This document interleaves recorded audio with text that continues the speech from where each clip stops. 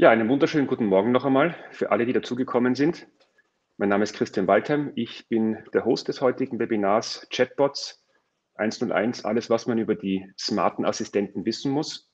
Es freut mich heute sehr, für den Hauptteil die Sophie Hundertmark zu begrüßen, einen der ausgewiesenen Chatbot-Experten in der Dachregion. Zuvor möchte ich aber ein bisschen darauf eingehen, wie wir überhaupt zu diesem Webinar gekommen sind, weil dieses Thema natürlich schon eine ganze Zeit mit uns ja, unterwegs ist und uns begleitet und eigentlich nicht wirklich neu ist. Viele unserer Kunden haben uns kontaktiert und in Diskussion auch mit Partnern haben wir festgestellt, dass es einiges an Aufklärungsbedarf noch gibt. Zum einen gibt es die Wahrnehmung, wenn man LinkedIn-Posts und die Medien liest, dass eigentlich jeder schon erfolgreich mit Chatbots unterwegs ist und man eigentlich der Einzige ist, der dieses Thema noch nicht geknackt hat. Und da gibt es, glaube ich, eine ja, Fehlwahrnehmung, weil natürlich sind viele gut unterwegs, aber einige und sehr viele sind es natürlich nicht. Und hier wollen wir ganz konkrete Ansätze und Möglichkeiten aufzeigen, wie man die ersten Schritte machen kann. Das Zweite ist, dass sehr viele Kunden wirklich damit kämpfen, mit der enormen Fragmentierung der Messaging-Kanäle umzugehen. Wir bekommen neue Social-Media-Bots dazu, neue Social-Media-Kanäle. Und dazu haben wir die ganzen alten klassischen Kanäle. Und man weiß gar nicht mehr, wie man die Kunden zeitgerecht und vor allem mit der richtigen Experience bedient.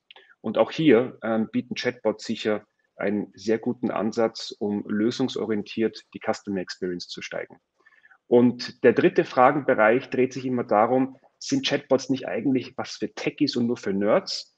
Oder ist es wirklich was fürs Business? Und ich glaube, auch da hat die Sophie einige sehr spannende Fragen. Und ich glaube, man darf im Vorfeld schon sagen, wir haben hier so eine Verbindung, wie damals Analytics und Big Data groß geworden ist. Am Anfang wurde es von der Technologieseite angegangen und dann sind alle draufgekommen, eigentlich muss man mit den Anwendungsfällen starten und sich überlegen, was brauchen und wollen eigentlich die Kunden. Und dann ist die Technologie natürlich ein Mittel zum Zweck, um das Thema erfolgreich zu starten.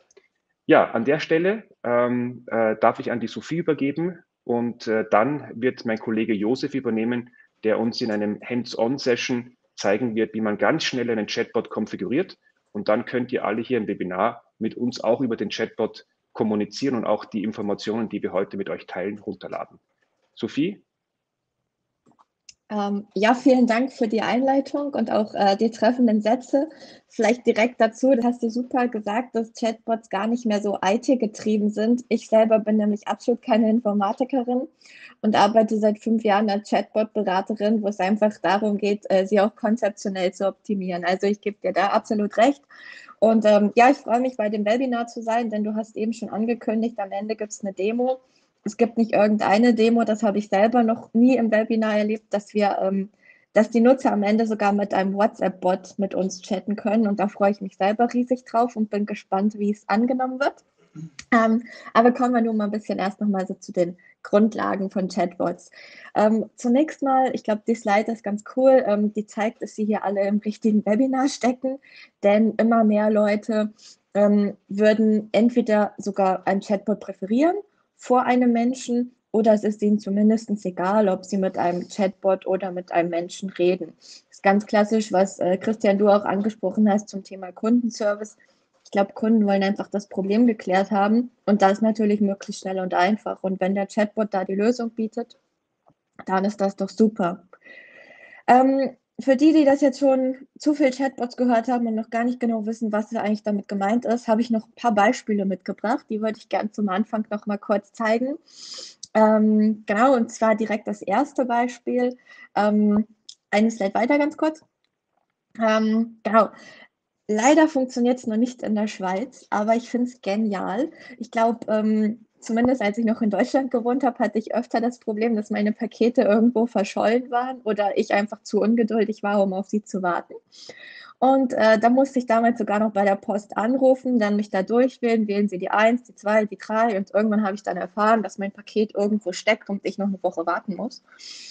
Mittlerweile ganz einfach und klassisch gibt es einen WhatsApp-Chatbot dafür. Wie genial ist das, wenn ich rund um die Uhr nach meinem Paket fragen kann, wo das liegt und einfach über WhatsApp die Antwort bekomme. WhatsApp wurde hier gewählt, weil man sich gesagt hat, okay, die Mehrheit der ja, der Kunden ist wahrscheinlich immer noch auf WhatsApp, auch wenn es da mittlerweile Probleme Richtung Datenschutz vielleicht gibt oder ein paar Themen. Dennoch, ich glaube, die meisten von uns, die auch jetzt hier sind, wir nutzen WhatsApp. Und wie einfach ist das, wenn ich dann einfach direkt dort schreiben kann, hey, wo ist mein Paket? Das ist ein Use Case. Ein weiterer Use Case, jetzt komme ich zu den Schweizern. Ich kann zum Glück auch hier in der Schweiz mit den Bots chatten.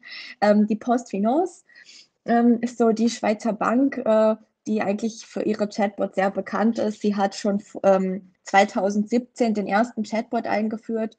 Und zwar war da die Idee, dass sie gesagt haben, hey, die Kunden, die warten so lange in der Telefonschlange und wir wissen selber, wir können nicht rund um die Uhr neue Mitarbeiter einstellen. Wir müssen irgendwie skalieren. Und sie haben dann gesagt, ja, wir fangen an, die einfachen Kundenanfragen, also wie ist mein Kontostand, über einen Chatbot abzuwickeln. Und für komplexe Themen haben wir wieder mehr Zeit. Das steigert die Kundenzufriedenheit. Das gibt natürlich auch Potenzial für Cross- und Upselling, weil wenn die Kundenmitarbeiter am Telefon wieder mehr Zeit haben, können sie auch gleich noch irgendwas zusätzlich verkaufen. Und wie gesagt, die häufigsten Anfragen konnten wirklich rund um die Uhr geklärt werden.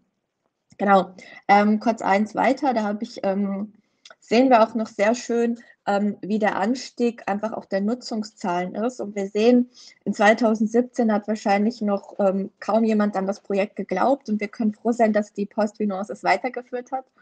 Der Anstieg ist aber ganz klar steigend. Mittlerweile gibt es den Bot auch auf verschiedensten Sprachen und wir sehen zum Beispiel das Thema Corona, dann kamen die ganzen Corona-Kredite. Und der Bot ist immer wieder die gleichen Fragen gestellt worden und sehr großes Anstieg.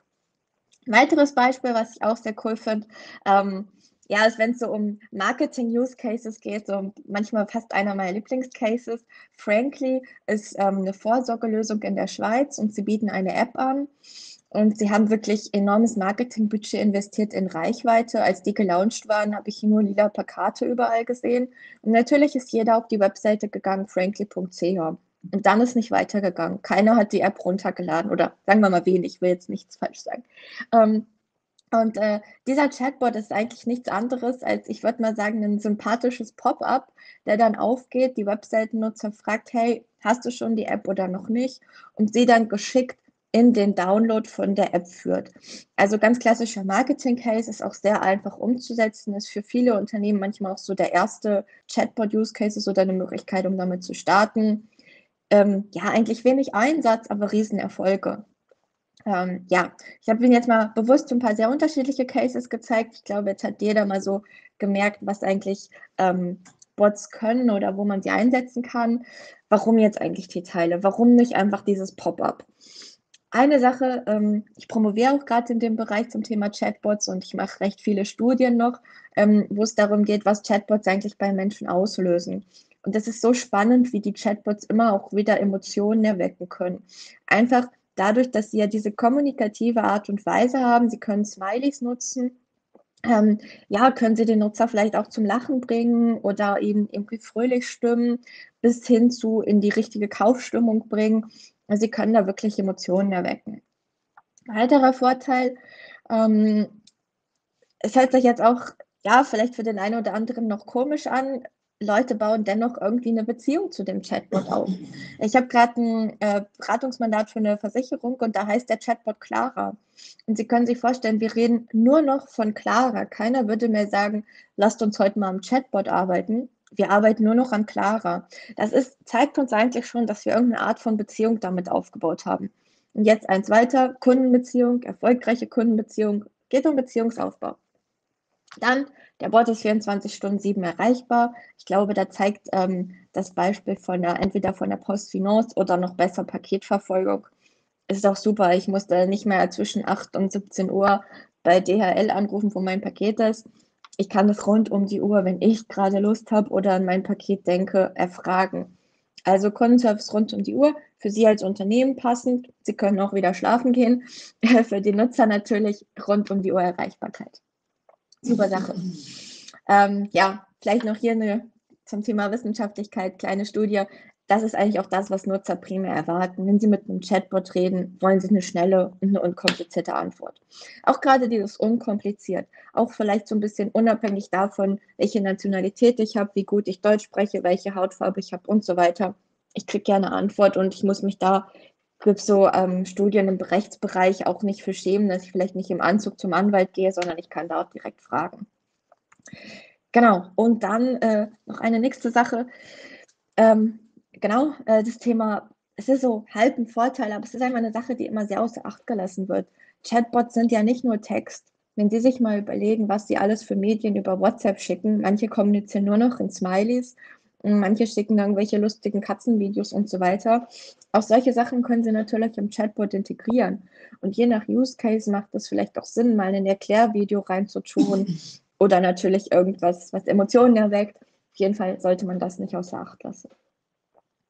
Ja, und dann, und ich glaube, da sind Sie vor allen Dingen heute im Webinar richtig, da bin ich schon gespannt auf, ich glaube, es war die zweite oder dritte Slide nachher in der Demo.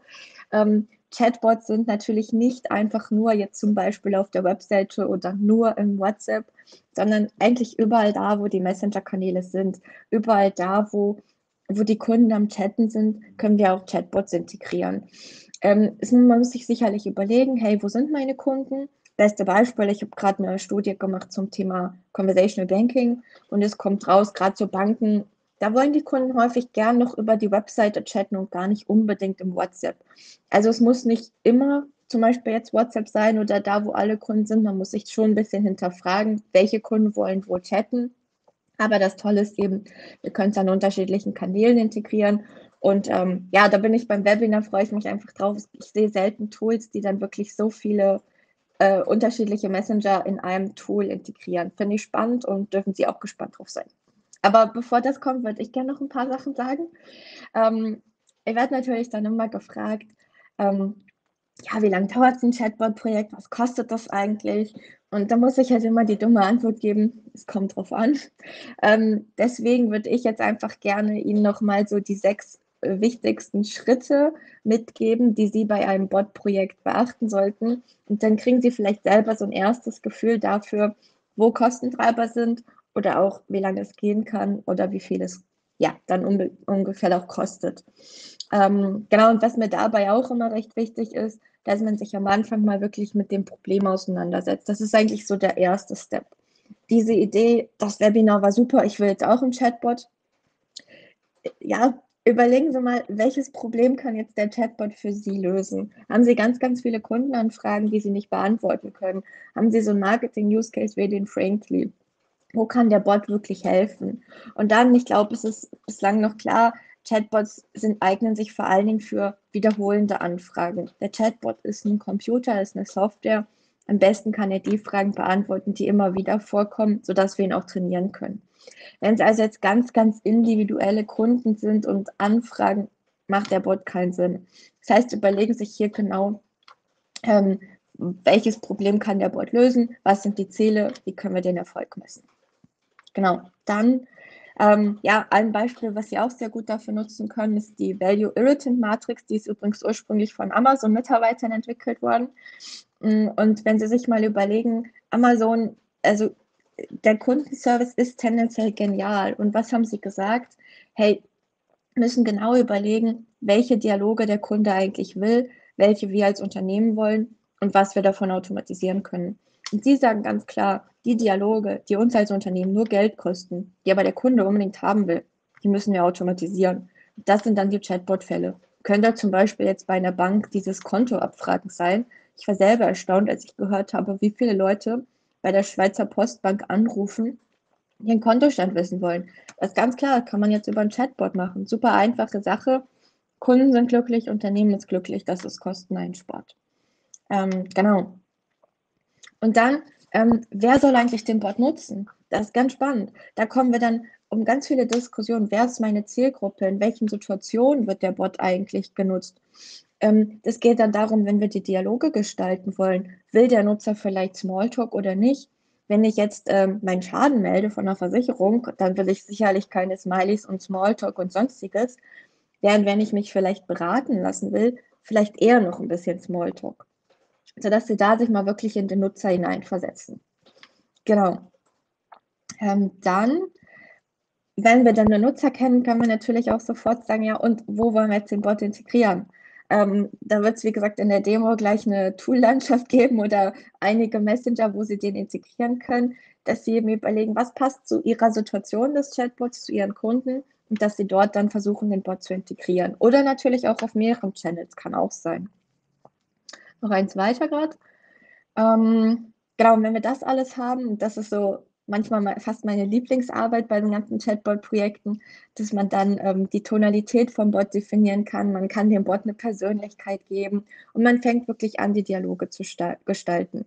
Und hier ist es sicherlich, ich gebe zu, jetzt so ein Bot von der Post, wo man einfach nur sein Paket tracken will, vielleicht braucht er jetzt nicht enorm viel Emotionalität.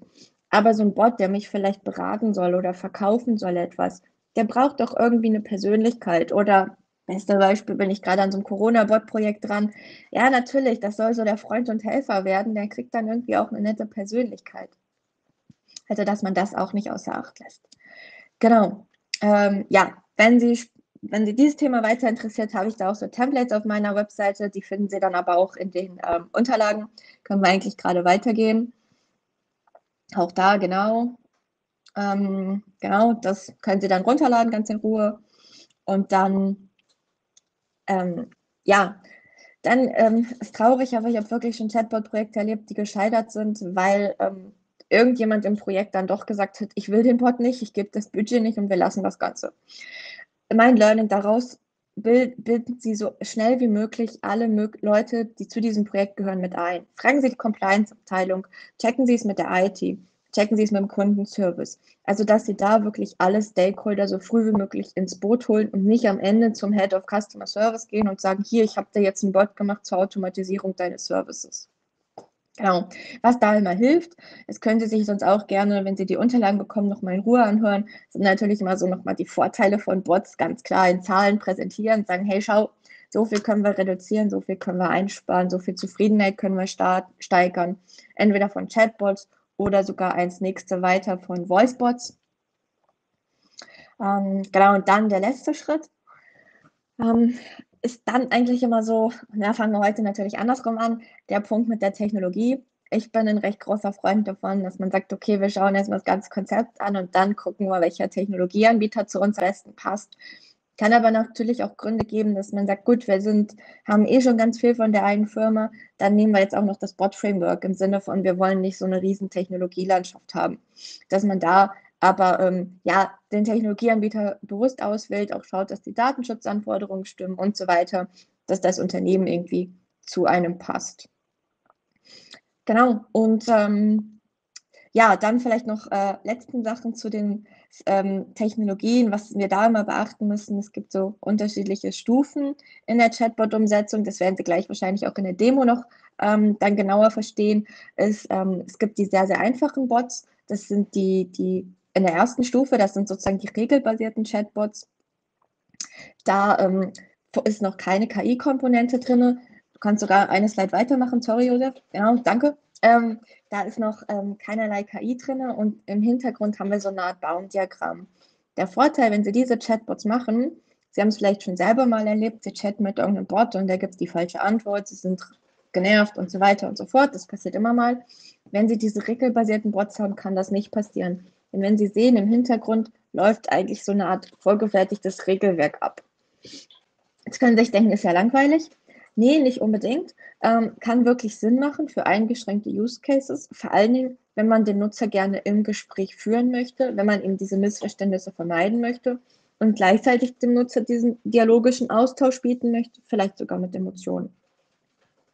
Genau, das andere sind dann eher die KI-basierten Bots. Da haben wir dann eine NLP-Spracherkennung. Das heißt, die Nutzer können wirklich ihren freien Text erkennen.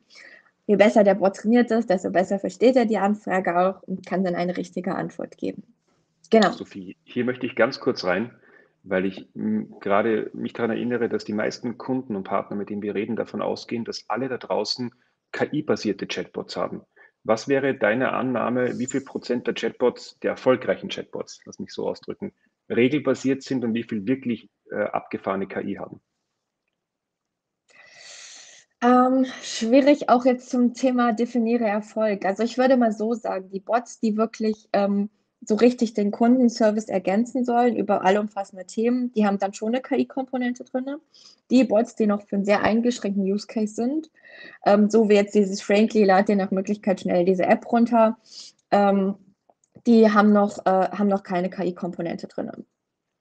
Was aber hier zum Beispiel auch eine gute Möglichkeit ist, dass man sagt, okay, wir starten mit einem regelbasierten Bot, weil wir vielleicht ein Thema, Kontostand abfragen. Einfach Kontostand abfragen. Ich meine, das kann man wirklich regelbasiert machen. Das wollen wir mal starten mit einem regelbasierten Bot und dann Step by Step diesen Bot weiterentwickeln und dann natürlich auch auf die KI-Komponente eingehen. Das heißt, regelbasiert zu starten ist absolut kein Fehler, um auch ein bisschen kennenzulernen, wie die Zielgruppe reagiert und um sich dann auf der Basis weiterzuentwickeln. Super Frage, nein, und das ist absolut kein Fehler. Es empfiehlt sich sogar häufig, auch du sagst jetzt gerade die Zielgruppe lernen. Es muss nicht nur die Zielgruppe lernen, es müssen häufig auch die Unternehmen selber lernen. Also da Stimmt. das Thema, wie strukturiere ich denn zum Beispiel die ganzen Fragen und Antworten und so weiter, das sind alles so Themen. Oder Dialoge schreiben. Wir denken jetzt alle so, naja, chatten können wir doch. Was glauben Sie, wie oft ich das erlebe, dass die Leute dann so eine Texte in den Chatbot schreiben wollen? Also auch da muss man mal lernen und kannst mit einem regelbasierten Der Vorteil am regelbasierten Bot, man hat ziemlich schnell was man online stellen kann und man kann daran weiterarbeiten. Und Vielen Dank. wenn Sie sich, ja, dann ich gehe hier gleich über zur nächsten Slide, war super. Wie Sie sehen hier, so ein KI-basierter Bot. Da sind natürlich viel mehr Komponenten mit integriert. Der Bot muss die Nutzeranfrage erstmal verstehen. Er muss dann die Absicht oder das, was er verstanden hat, muss er in seine Computersprache ummünzen. Er muss die Antwort im Backend-System suchen. Er muss das Ganze wieder zurückgeben an den Nutzer in der natürlichen Sprache. Ich will Sie jetzt nicht davon abschrecken. Wie gesagt, es gibt auch erfolgreiche Bots und man kann es gut auch umsetzen. Es ist natürlich eins komplexer. Genau. Ja, und hier noch letzte Beispiel, wenn Sie sehen, wie der Postbot vielleicht sogar trainiert wurde. Da sehen Sie es sehr schön. Hier haben wir sogar eine Kombination aus, der Bot gibt so Schnellantwortmöglichkeiten vor. Das wäre dann eben die Buttons, sodass es eben nicht zum Missverständnis kommen kann. Alternativ kann der Nutzer unten seine Frage eintippen und dann sollte der Chatbot, der jetzt hier zum Beispiel auf den Intent Kreditkarte verloren ist, trainiert sein, sollte das dann verstehen. Und das funktioniert ganz einfach. Sie trainieren den wirklich, ja, wie so ein kleines Kind. Sie geben ihm irgendwie 20 Beispielsätze vor, wie Leute ausdrücken, dass sie ihre Kreditkarte verloren haben und sagen dem Chatbot, hey, wenn du sowas da verstanden hast, dann reagier bitte mit der Folgefrage. Nur jetzt könnt ihr sich selber überlegen, Kreditkarte ist vielleicht noch recht trivial. Ich hatte letztens den Case Umzug. Da sagt jemand, er hat geheiratet. Naja, da weiß ich ja nicht, dass der umgezogen ist. Ne? Also da muss man dann wieder überlegen, ja gut, ist das, was Nutzer eintippen, alles so. Aber ja, ich glaube, das ist dann ein Thema, das können Sie im Projekt lernen. Und ich würde sagen, wenn Fragen sind, jederzeit gerne. Ich sehe, im Chat ist noch nichts, es tippt aber jetzt jemand. Also Sie können jetzt gerne noch Fragen stellen, Sie können sich später bei mir melden und Sie können jetzt auch erstmal dem Josef zuhören. Ja, super. Vielen Dank, Sophie. Dann kommen wir jetzt gleich einmal zu einem hoffentlich für Sie auch spannenden Bereich.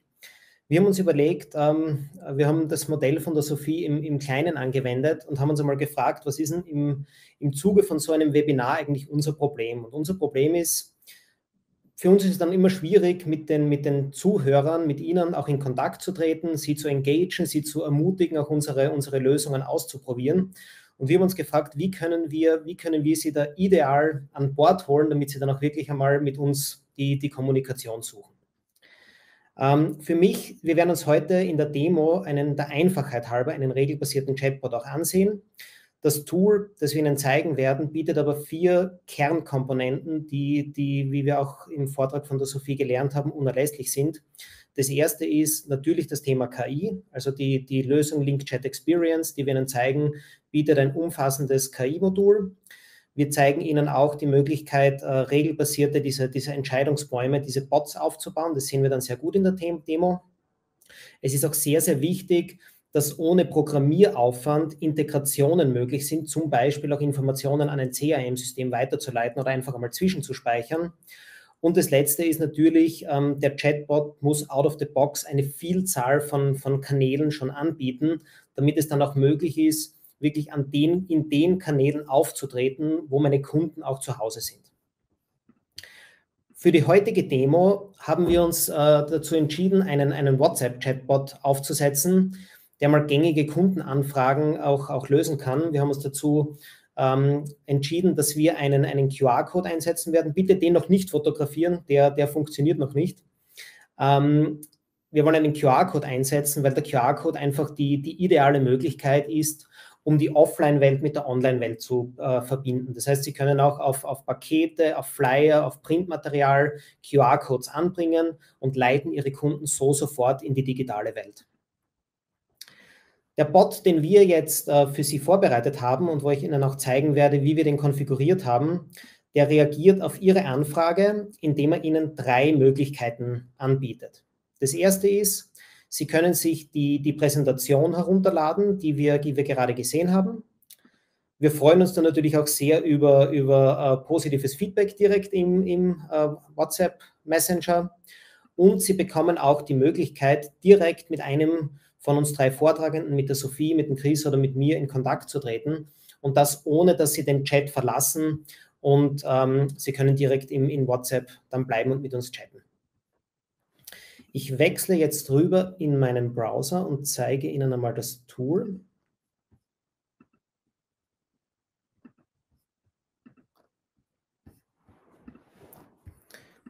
Was Sie jetzt sehen, ist das Tool Link Chat Experience. In dieser Übersicht sehen Sie, welche Kanäle out of the box von diesem Tool bespielt werden können. Das heißt, Sie sehen klassische Kanäle wie WhatsApp, Facebook, die SMS, aber auch Integrationen in teamorientierte Lösungen wie Slack oder Microsoft Teams. Auch ein voice-basierter Bot ist mit dem Tool möglich und sogar Integrationen mit Google Assistant oder Alexa sind derzeit schon Teil des Portfolios. Sie sehen hier oben auch, dass der RCS-Kanal ist gerade besonders spannend für Kollegen aus Deutschland, weil RCS eine sehr neue Technologie ist, ein neuer Kanal, der gerade in Deutschland ausgerollt wird. Und Sie sehen also, unser Portfolio wird hier laufend erweitert und wir bieten laufend neue Kanäle, die genutzt werden können im Chatbot. Was Sie hier sehen, ist die Konfiguration, die bereits durchgeführte Konfiguration der 2 Use Cases Feedback geben. Das heißt, wenn Sie den Chatbot dann testen und uns Feedback geben möchten, dann wird Sie der Bot bitten, uns eben Feedback zu geben. Und was im Hintergrund mit diesem Feedback passiert ist, dass das Feedback direkt in einer Datenbank, die ich hier im System unter Database angelegt habe, zwischengespeichert wird. Sie könnten dieses Feedback auch jederzeit über eine vorgefertigte Integration an ein CRM-System weitergeben oder aber auch per E-Mail oder vielleicht auch per SMS an eine zuständige Person schicken. Also da gibt es sehr, sehr viele Möglichkeiten, wie dies durchgeführt werden kann. Die zweite vorgefertigte Interaktion, die wir vorbereitet haben, ist die Kontaktaufnahme-Interaktion. Und Sie sehen, wenn Sie den Button Kontakt aufnehmen klicken, wird die nächste Meldung mit der Frage, mit wem möchten Sie Kontakt aufnehmen, ausgespielt. Sie haben dann die Möglichkeit, Sophie, Chris oder mich auszuwählen. Und wenn Sie dann eine Person ausgewählt haben, wird auf der einen Seite vom System eine URL generiert, die dann per SMS auf das Mobiltelefon von einem von uns 3 geschickt wird. Und über diesen Link, der dann im SMS enthalten ist, können wir dann direkt in einen Chat mit Ihnen öffnen, um Ihre Anfragen dann zu beantworten. Ich werde Ihnen jetzt zeigen, wie einfach es ist, eine weitere Interaktion für Download-Material zu diesem regelbasierten Chatbot hinzuzufügen.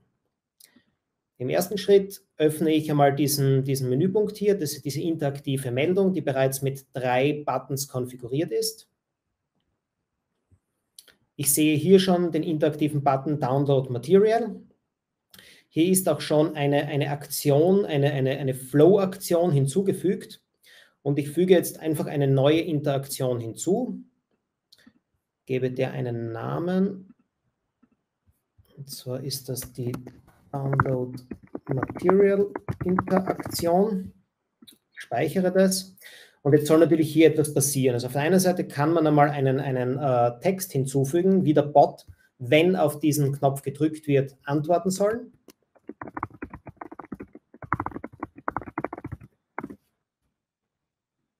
Und dann muss ich natürlich noch die Möglichkeit bieten, dass man auch diese Präsentation herunterlädt. Zu diesem Zweck werde ich eine Aktion zur Interaktion hinzufügen. Und wie Sie sehen, habe ich hier schon eine Vielzahl an vorgefertigten Aktionen, die man hier durchführen kann. Das heißt, ich kann ganz einfach einen Text ausgeben, ich kann unter Cards, ich kann ein Karussell ausgeben, ich kann Listen ausgeben, ich kann den Flow steuern. Das heißt, ich kann zum Beispiel eben auf eine weitere Interaktion weiterleiten. Ich kann auch Verhalten vorplanen, dass zum Beispiel erst in 15 Minuten etwas per E-Mail geschickt werden soll. All diese Möglichkeiten habe ich. Und ich habe auch die Möglichkeit, verschiedenste Integrationen durchzuführen. Das heißt, ich kann in ein CRM-System, in ein ERP-System integrieren und kann hier wirklich sehr, sehr komplexe Use Cases, ohne dass ich eine Zeile programmieren muss, umsetzen. Für unseren Use Case gehe ich zurück auf den Inhaltstab, scrolle runter bis zur File-Download-Aktion, füge diese File-Download-Aktion hier hinzu, suche dann aus meinem Filesystem die Präsentation, die ich nutzen möchte, aus, lade dieses File hier hoch, speichere und was ich dann noch möchte, ist, dass der Bot sich noch bedankt, wenn die Datei heruntergeladen wurde. Zu diesem Zweck wähle ich wieder die Interaktion, füge eine, in dem Fall, Flow-Aktion hinzu, weil ich möchte, dass eine weitere Interaktion geschalten wird. Habe dann hier die Möglichkeit, noch zu sagen, danke für den Download der Präsentation. Und das war die sehr, sehr einfache Konfiguration von meinem Chatbot. Sie bekommen jetzt die Möglichkeit, wenn ich jetzt wieder zurückwechsle zur Präsentation,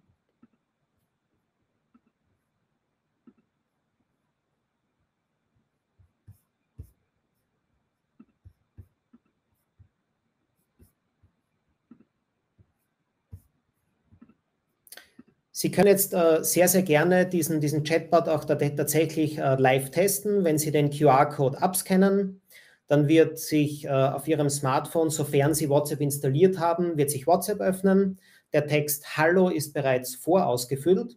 Und wenn Sie dann den Text Hallo abschicken, dann wird der Chatbot mit einer Begrüßung antworten, wird Ihnen die 3 Optionen zum Download der Präsentation, zur Kontaktaufnahme und zum Feedback geben anbieten. Und wir freuen uns natürlich, wenn Sie dann hier mit uns auch in Kontakt treten, uns Fragen stellen und auch die Präsentation herunterladen.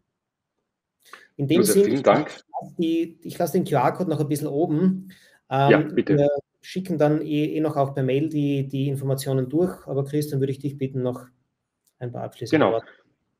Also euch beiden erstmal herzlichen Dank. Ihr habt versucht, wirklich in einer sehr kurzen Zeit dieses Thema, das ja nach unten hin wahnsinnig komplex werden kann, wirklich gut zu verdichten und zumindest an der Oberfläche zu zeigen, wenn man einfach beginnt, dass man noch schnelle Erfolge hier feiern kann und starten kann. Und damit würde ich sehr gerne in die Fragen einsteigen, die wir bekommen haben. Und Josef und Sophie, ihr müsst jetzt einfach schnell entscheiden, wer die Frage am besten nimmt. Die erste Frage: Wie reagiert ein oder der Chatbot auf Rechtschreibfehler?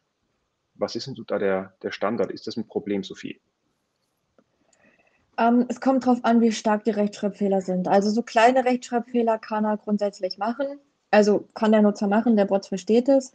Wenn es sehr starke sind, kann es manchmal schwierig werden. Es liegt auch ein bisschen an der KI. Und dann gibt es natürlich so ganz wichtige Sachen, so an- und abmelden für ein Wort oder ein Buchstabe. Ist aber für den Bot dann ein Riesenproblem. Und wenn ich jetzt irgendwas ganz dazwischen angebe, ist vielleicht anmelden. Ja, aber tendenziell ist es nicht so dramatisch. Also man sagt sogar häufiger auch, vielleicht gerade Leute, die schwieriger sprachbewandt sind. Ich sage jetzt mal Ausländer, die die Sprache noch nicht so beherrschen, kommunizieren dann lieber und besser mit dem Bot manchmal.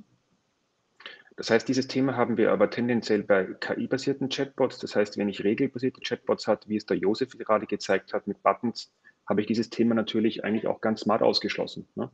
Sehr gut. Okay, sehr gut. Josef, ich glaube, das hängt auch jetzt mit dem Tool zusammen, das du gezeigt hast. Die Frage ist, wie kann ich einen Chatbot messbar machen? Ich glaube, das ist jetzt im Konkreten, aber vielleicht auch darüber hinaus, ob sich ein Chatbot überhaupt für ein Unternehmen rentiert.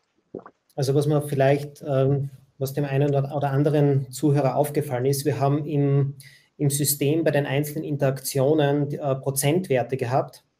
Das heißt, ich sehe auf jeden Fall, welche Wege vom Chatbot genutzt werden und ich sehe, welche überhaupt nicht performen, also wo die Kunden überhaupt nicht hinkommen. Das heißt, ich kann zumindest diese Informationen mal nutzen, um den Chatbot, den Flow tatsächlich zu optimieren. Das ist noch keine Erfolgsmessung, da geht es um die Optimierung. Aber im Endeffekt, wir haben es ja auch gesehen beim Modell von der Sophie, ich muss auch definieren, wann ist mein Chatbot eigentlich erfolgreich und woran messe ich den? Und meistens ist es dann doch der Abschluss eines gewissen Tasks. Und wenn man sich dann überlegt, wie viele Leute steigen ein und wie viele Leute haben den Task dann abgeschlossen, kann ich mir auch sehr gut Conversion Rates ausrechnen und so kann man Chatbots dann auch tatsächlich sehr gut messbar machen. Das bringt mich zu einer weiteren Frage, die mich beschäftigt, Sophie. Viele Unternehmen liebäugeln ja sicher auch damit, natürlich hier alles effizienter zu machen und zu optimieren und Kosten zu sparen. Ist das ein Widerspruch in puncto Kundenservice? Also gibt es hier das Problem, dass man sich auf Kosten der Kunden vielleicht optimiert? Und wie kann man das vermeiden, dass Chatbots dann nicht nur ein unpersönlicher und kostenoptimierter Kanal werden? Kommt natürlich auf die Gestaltung drauf an. Also zum einen sollte ich natürlich schauen, dass der Chatbot die meisten der Kundenanfragen auch wirklich bearbeiten kann. Dann auch wiederum, also ich rede nochmal von der Clara, der Versicherungsbot, da haben die wirklich zum Ziel, dass die Clara irgendwann die Helvetia Schweiz repräsentiert, so ein bisschen in die Richtung. Das heißt, die hat auch eine Persönlichkeit, die ist sympathisch und so weiter und so fort. Und dann, also vielleicht müssen wir mal überlegen, was wollen die Kunden? Ist dem Kunden primär wichtig, Christian, jetzt mit dir zu reden oder möchte der Kunde primär sein Problem lösen? So, und ich denke schon noch, bei den meisten Kunden steht an oberster Stelle, das Problem zu lösen, je nachdem, welches Problem es ist. Und wenn der Bot das super macht, rund um die Uhr und ohne, dass ich in der Telefonwarteschleife hänge. Also es gibt da zum Beispiel auch die ersten Unternehmen, da rufen sie an und dann heißt es, ja, Sie haben jetzt Warteplatz Nummer 20. Sie können jetzt aber auch den Chatbot wählen. Gehen Sie auf die URL meinunternehmen/Chatbot und können mit dem und dann Chatbot sind Sie reden. Nummer 1. Ja, und es ist erstaunt, dass irgendwie 60-70% machen das dann halt. Okay. Das heißt, von einer Voice-Interaktion zu einer Text-Interaktion. Ja, genau. Das ist Also cool. man kann, je nachdem, wie clever das und die Technologie, sag ich mal, das umsetzt, kann man natürlich auch direkt am Telefon dem Kunden sagen, hey, du rufst eh gerade mit dem Handy an, soll ich dir eine SMS zum Chatbot schicken? Also dann kriegst du den Link so. Oder Genau. eben, dass du so, und ich glaube, was zum Beispiel ich selber schon mal erlebt hatte, fand ich auch cool. Da habe ich am Desktop angefangen zu chatten. Es ging auch mal wieder so ein Kundenservice-Problem und dann musste ich zum Zug. Das heißt, ich musste dann irgendwie weiter und der Chat war da im Desktop und dann konnte ich den im WhatsApp weiterführen. Das ist ja auch total genial gewesen. Und mein WhatsApp kennen wir alle. Wir schreiben schnell, wir packen das Handy wieder weg, wir schreiben wieder weiter. Also ja. Vielen Dank. Zur nächsten Frage vielleicht. Wir haben die Frage bekommen, wo man Chatbots am besten platziert. Also auf der Webseite, WhatsApp, SMS. Beziehungsweise ist das ein Widerspruch? Muss ich mich überhaupt entscheiden? Oder ist es ein Multikanal-Thema, das ich spielen kann? Also ist auch da, es kommt leider auf den Use Case drauf an und natürlich auf die Kunden und auf den Case. Also ich glaube jetzt dieser DHL-Bot, den ich am Anfang so gezeigt habe, primär finde ich super, wenn der im WhatsApp ist. Aber um auf Nummer sicher zu gehen, die Kunden, die nicht im WhatsApp sind, können wir es ja auch auf die Webseite tun. Also man kann es da ja auch bei mehreren. Nur umgekehrt, wenn jetzt vielleicht Leute die Webseite gar nicht kennen, macht es natürlich im WhatsApp Sinn. Andersrum, wenn Leute sagen, mit meiner Bank will ich nicht im WhatsApp chatten, dann muss ich den Bot auf die Seite tun. Was man vielleicht bedenken muss, so ein bisschen konzeptionell, auf einer Webseite schreibt oder redet der Bot vielleicht auch anders als im WhatsApp. Sowas einfach, weil seitens Technologie sieht es dann immer so aus, wir kopieren den Bot 3-mal, tun den da an unterschiedliche Kanäle dranhängen und dann haben wir das. So bei einer Website hat man natürlich immer noch die Webseite im Hintergrund, die auch schon ein bisschen für sich spricht. Im WhatsApp ist das nicht ganz so. Aber ja. Okay. Vielleicht aber Josef, das, was du vorgezeigt hast. Ergänzend dazu würde ich nur gerne erwähnen, ein Use Case, der auch in puncto Chatbots immer spannender wird und der auch von Link Chat Experience angeboten wird. Wir haben leider nicht Zeit gehabt, in alle Features reinzuschauen, ist das Thema Broadcast. Das heißt, wie kann ich einen Massenversand durchführen? Und hier sind wir natürlich ein wenig davon abhängig, welche Möglichkeiten ein Kanal auch bietet. Also zum Beispiel die RCS in Deutschland ermöglicht es, multimedialen Content an beliebige Kunden zu schicken, sofern ich natürlich den Marketing-Opt-in habe. WhatsApp auf der anderen Seite, viele wissen das, erlaubt es nur, von WhatsApp freigegebene Nachrichten an den Kunden zu schicken. Also eignet sich WhatsApp einfach tatsächlich besser für Customer Service Use Cases, wohingegen RCS sich besser eignet für Marketing-Use-Cases. Vielen Dank. Ich gehe jetzt einfach weiter in die Fragen, bevor wir hier unter uns zu diskutieren beginnen. Auch sehr spannend, aber lasst uns versuchen, die Teilnehmerfragen zu gehen. Gibt es ein Tool für Reports? Ist es nicht eine generelle Frage, aber wenn es sich auf unser Tool bezieht, Josef, vielleicht kannst du da ganz kurz was sagen. Genau. Reporting und Statistiken sind Teil des Tools. Das heißt, wir haben jetzt schon gesehen, wie dieser Flow analysiert wird. Ich kann mir auch diese Informationen exportieren. Es gibt aber auch noch weitere Statistiken, wie viele SMS wurden geschickt, wie viele WhatsApp wurden geschickt und so weiter. Also das ist in der Lösung integriert. Ein Analytics, sehr gut. Ja, da kommt der Wunsch nach Hands-on. Ja, bitte? Josefs Input, man kann das auch exportieren, ist insofern noch hilfreich, weil es gibt dann auch wieder Kunden, die es gerne dann im Adobe Analytics importieren würden, damit sie dann auch irgendwie eine weiterreichende Journey anschauen würden. Also das ist nicht so trivial, dass man es exportieren kann. Danke. Okay, danke. Jetzt gibt es hier anscheinend Leute, Josef, die du heiß gemacht hast, die würden gern den Chatbot selber testen und herumspielen. Oder werden sogar Schulungen angeboten. Wie kann hier geholfen werden? Genau, also wenn Sie Interesse am Tool haben und auch besser verstehen möchten, wie das funktioniert, dann bitte einfach bei uns melden. Sollten Sie Link Chat Experience Kunde werden, bieten wir natürlich auch die notwendigen Schulungen an. Unserer Erfahrung nach ist es so, dass gerade wenn es um die einfacheren Use Cases geht, wie das Thema regelbasierte Chatbots, ist es meistens sehr, sehr schnell getan, weil die Lösung wirklich sehr, sehr benutzerfreundlich ist und die Konfiguration sehr einfach ist. Wenn es natürlich auch reingeht in das Thema KI, wenn es darum geht, eine KI zu trainieren, wird es schon ein bisschen komplexer. Da können wir aber natürlich auch mit unseren Schulungen helfen. Wir haben aber auch ein Partner-Ökosystem, über das wir dann auch Umsetzungen begleiten können. Okay, danke. Jetzt habe ich hier noch eine spannende Frage. Warum wird SMS für Chatbots angeboten? Ich nehme an, die Frage kommt daher, da SMS jetzt nicht gerade als dialogorientiertes Medium wahrgenommen wird. Josef, warum ist SMS in dem Kontext wichtig? Weil die SMS noch immer der Kanal mit der größten Reichweite ist, mit unter 3 Minuten Read-Time.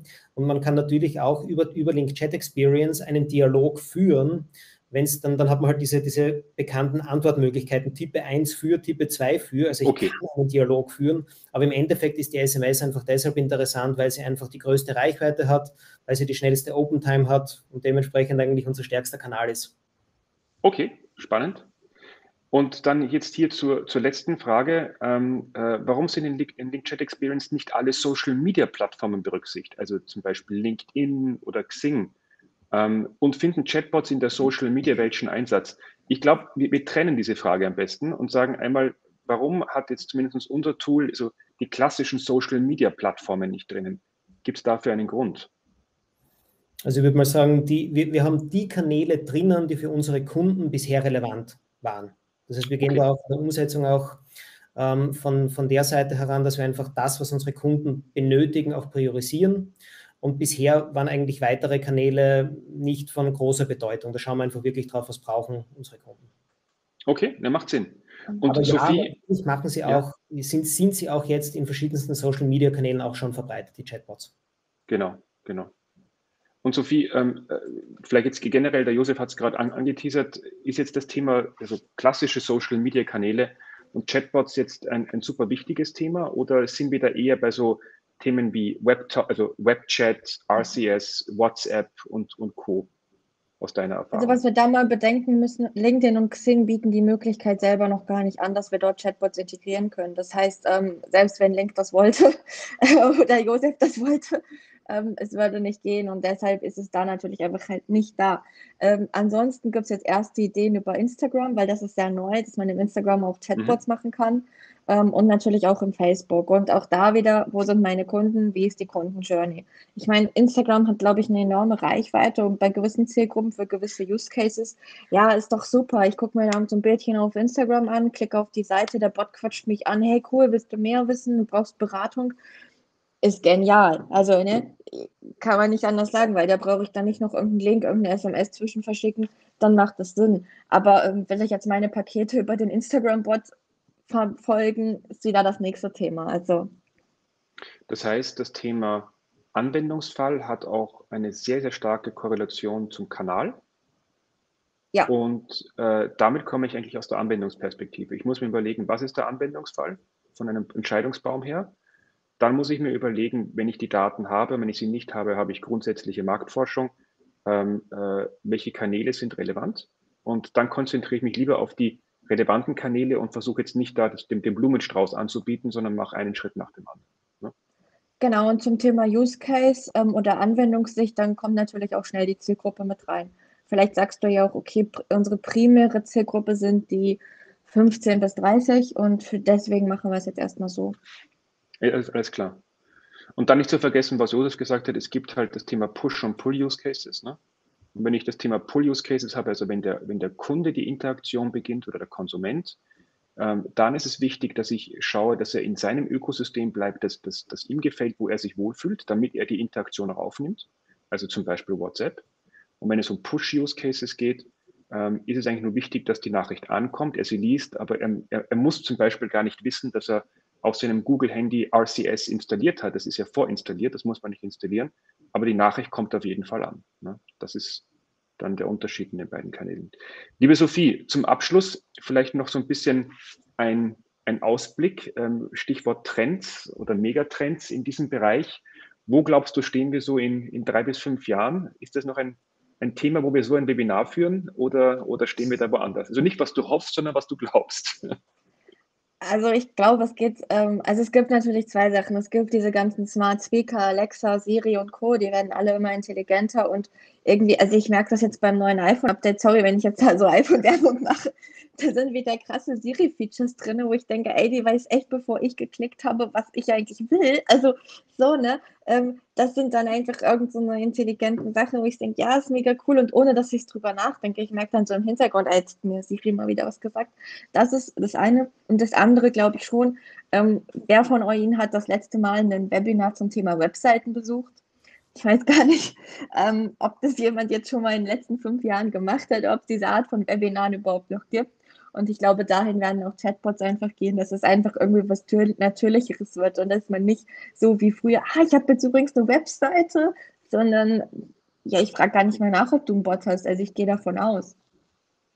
Ich glaube, das ist ein sehr schönes Bild, das du uns zum Abschluss hier vermittelt hast. Und ich wünsche mir auch, dass es dahin kommt, dass es eine gute Commodity ist, damit wir die Fragmentierung der Kommunikationskanäle, die hier wirklich täglich wächst, einfach noch besser meistern und schlussendlich auch die immer größer werdenden Ansprüche unserer Konsumenten und Kunden in puncto Reaktionszeit, Qualität des Services und auch Verbindung mit Datenbanken und der Profilen, wir hier einfach immer besser lösen können bei optimierten Kosten. Weil ich glaube, eins ist klar, Kunden werden immer anspruchsvoller und die Latte dafür setzen wir uns selber immer auch täglich immer höher. Ja, meine beiden Lieben, dann sage ich Sophie, herzlichen Dank für deine Zeit heute. Alle, die sich die Slides von der Sophie nochmal in Ruhe anhören oder anschauen wollen, es gibt beides. Es gibt das Video dann zum Download, auch später auf jeden Fall die Präsentation und natürlich auch der eigentlich Crashkurs vom Josef für unser Tool Link Chat Experience mit de facto allen Kanälen, die es momentan gibt im Business Messaging, die relevant sind, bis hin zu Google Assist und Alexa. Und auch hier kann ich nur auffordern, scannt den QR-Code, nehmt vielleicht direkt mit uns Kontakt auf. Wir würden uns freuen, auch mit euch individuell zu quatschen, wenn es hier noch Fragen gibt und eure Fragen vor allem hier nicht im Chat beantwortet wurden. Ja, damit sage ich danke, verabschiede mich von allen und wünsche allen noch eine erfolgreiche Woche. Danke, Ihnen auch. Ciao. Ciao.